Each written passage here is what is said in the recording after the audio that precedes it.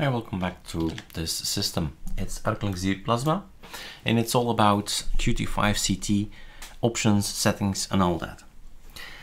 After a day's work and a lot of testing, we've decided not to use qt5ct as we believe we can get the same result having the simple system settings up here. So if we have this preferences panel, you can set here everything you would like, but I've made a video about qt5ct. Let's see if it's still installed.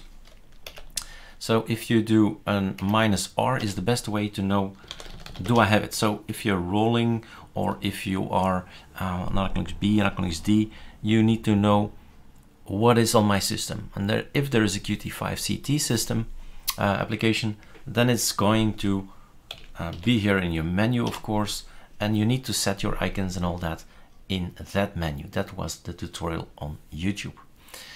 Now, there was a minor issue on the complete system. Everything works just fine, but there was a thing that was not looking nice. And the thing that was not looking nice was actually this element in here. If we click on desktop effects, this was almost unreadable. And I figured it out, although we're not going to use qt5ct officially on the ISO, but I know people will use it for some other reasons. They say, I want it because of, right? Then you need to know this knowledge. So I have acquired it, so I'll share it. If you, let me first see what I mean, close, okay. Let me show you what happens with these two settings. So this is an SSD, not a virtual box. So I need to actually show you this way via picture. So this is the left qt5ct configuration tool. And when it's set to default, and that was the first thing, the first one of the releases we had, it was set to default, and then you get this result. Everything looks good in Dark Breeze except that thing.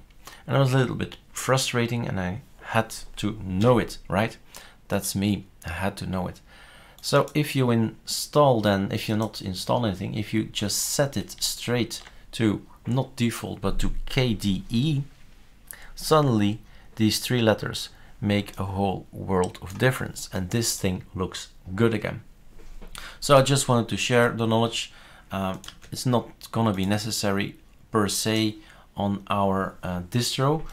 And we're going to build a 1903.4, and it's going to be the only 0.4 just for these plasma settings, so that when you boot up, when you make a clean installation, you actually don't have qt5ct and you're completely relying on your system settings in here, so that you can say workspace theme, Breeze Dark, apply, done, and everything is now Breeze Dark.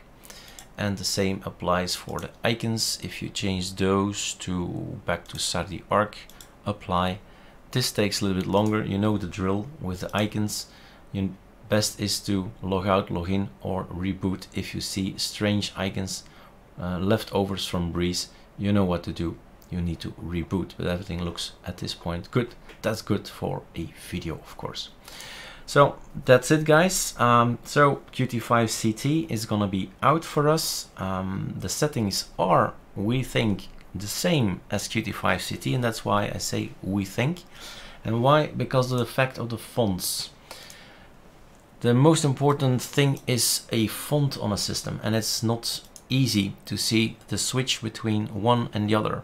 So take a look at these anti-aliases settings. These are the settings that we believe are good on the system, but it's very personal because it's a system and there are lots of computer systems out there. So if the fonts say, what is this? Then you need to have a look at these anti-aliases settings, and that's where it is. And in the qt5ct settings, it was set as well, and that's why it was looking awesome. So we'll try it this way.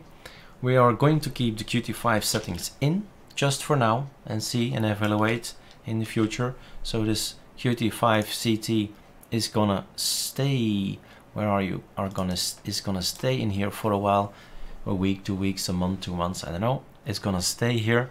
So if you have the urge to launch qt5 settings, you actually have something, right? You this is going to be read and installed or configured or whatever. So this is the configuration of qt5ct.